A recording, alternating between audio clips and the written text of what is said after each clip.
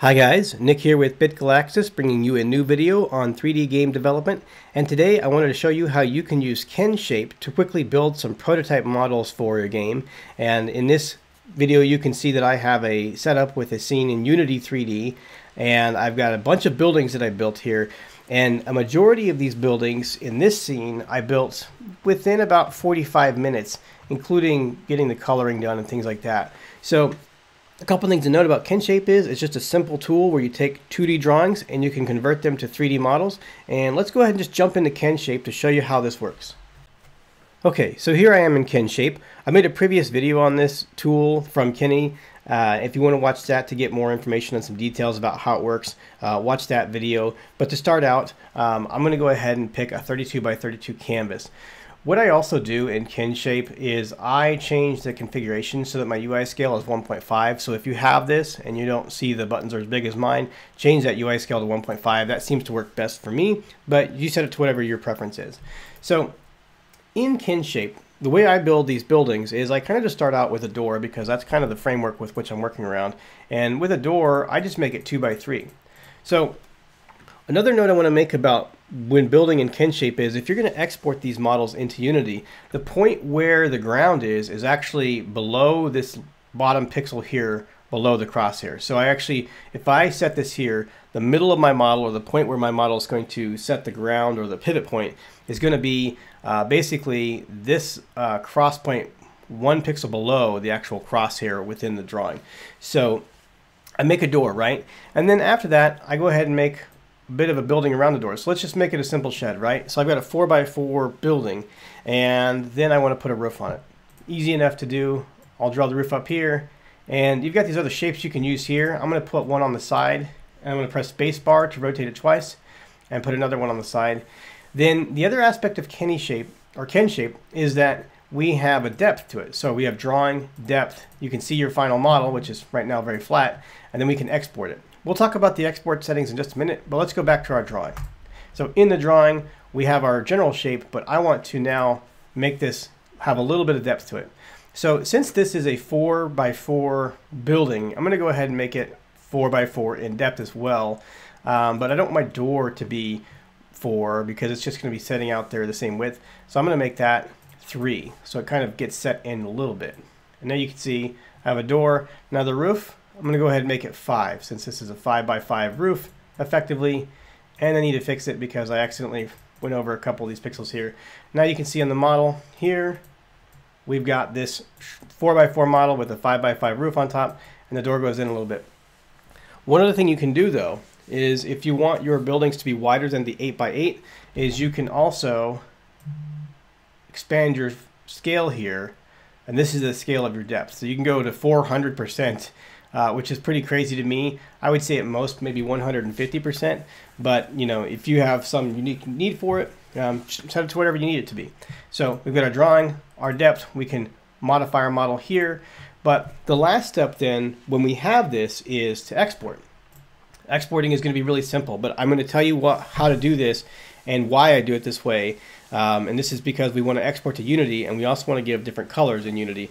But what we can do now is we can say export format. I'm going to make it FBX, and I'm going to have the texture be unwrapped. And then we're just going to say export and pick a file location for that export.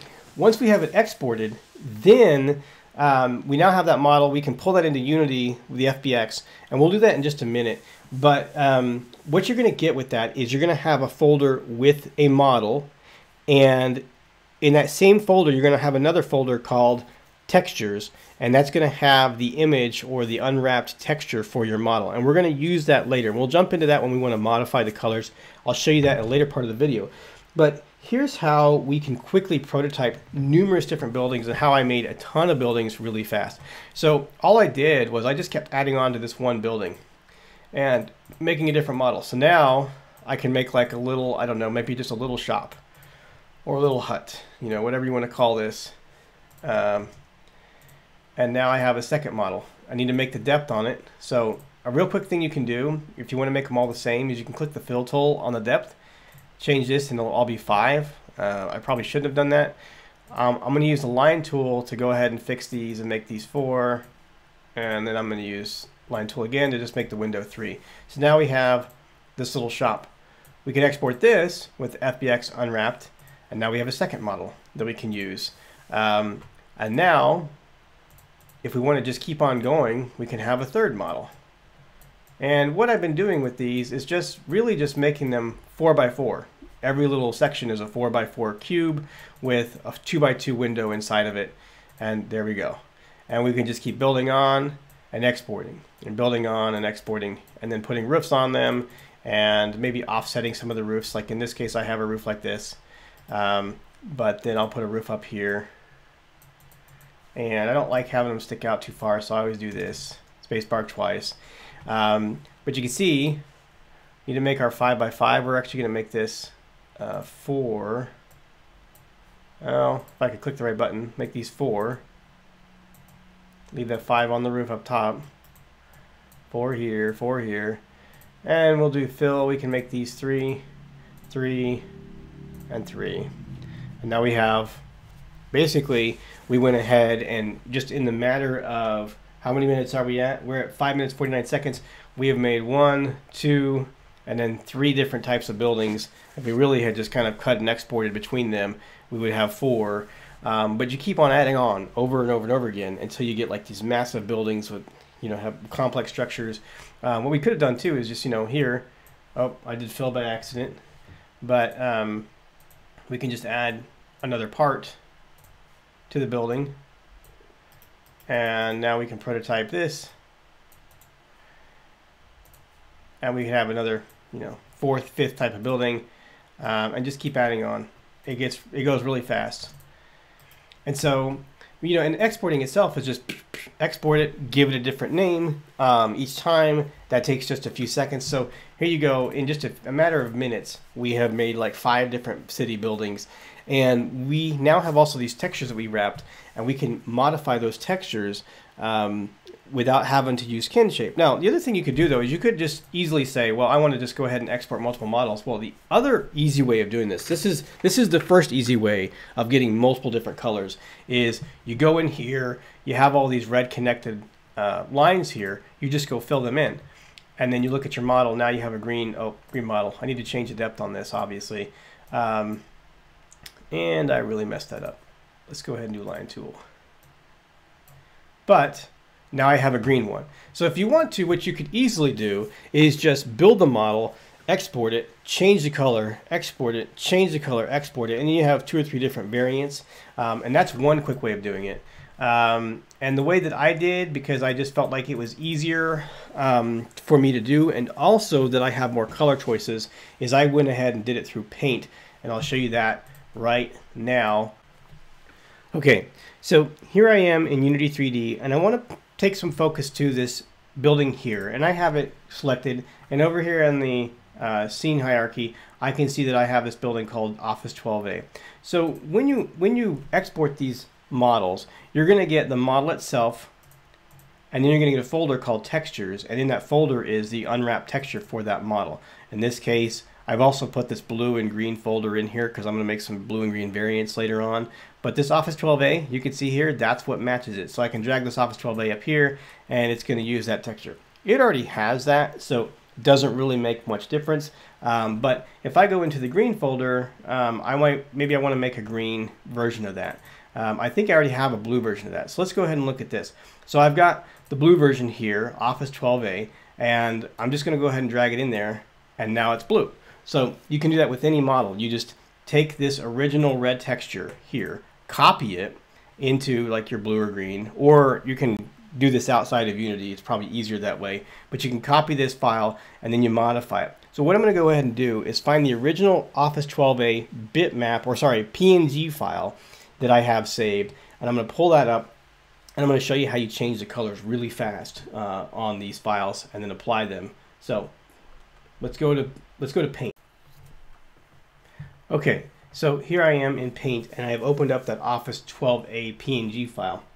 I'm going to zoom in a bit because these files are too small for me to click on, and I want to change this to green. So what I'm going to do, I've already copied this, so this is actually the copy of the Office 12A red, and I have it in a different folder, and we're going to drop that into that green folder that I had in Unity. So let's go ahead and we're going to click this green color here. We're going to use the fill tool, and we're just going to fill in all the green. So when you're doing this in KenShape, it's probably a little bit faster because you can fill in the entire drawing with one stroke, but maybe you have some custom textures you want to have. So let's say we want to use 2 different colors of green, and we made a mistake, or really you could even do smaller details because this is a higher resolution picture than the pixels are on KenShape. Or maybe you want to do your own custom textures and you want to make something better than what they do in KenShape. Like for example, KenShape doesn't have all these colors as well. We want to have a color. You can't get this color of green in KenShape specifically. I think you can. I think you can customize the palette if you really wanted to. But in this case, I have what I need right here. I can make anything I want at any point in time without having to worry about changing palettes or anything like that. So I've got my green file. I'm going to go ahead and save it. And then we're going to go ahead and drop that green file into Unity over here. So let me go find it on my other screen here. And I did have it. Where did I go? Okay. So now I have the green file. I'm going to drag it into the green folder here. Now I have this Office 12A. You can look at it. It's green. Don't forget, when you import these, one thing that's going to happen is you need to change your filter mode to point, because if you don't, it's going to have blurry edges. In this case, I'll show you the tree. The tree here, you can see, has blurry edges because I did not change it. That's what it's going to look like. So on this green one, I went ahead and said point, no filter, apply it, and if we drag it onto our blue building, now we have a green building. And that's as easy as that. That's all you got to do, and now we have a green building. If you look back through my models here that I built, when I said that it took me about 45 minutes to make most of these, I'm talking like I built this Office 01 through Office 14B, which I think is a total of like 17 different buildings in a matter of 45 minutes. And that is really fast, to be honest. Like, we built a ton of these. In my scene view here, you can see I also have some of these are just floating. That way I wanted them to be visible behind the buildings. But like I said, you can go super fast, and you know, using the depth, you can see here there's some depth techniques you can use where you have some things that just stand out and get set in, and this kind of adds a little bit of variability. So from the front, sometimes they maybe look a little bit boring, but from the side they look a little bit more interesting. Now, in terms of using these buildings for your final product, you'll probably want to modify these a bit. You can see here when KenShape wraps these textures, the things that stand out actually kind of get you know, like this, there's a gray bar here from the side.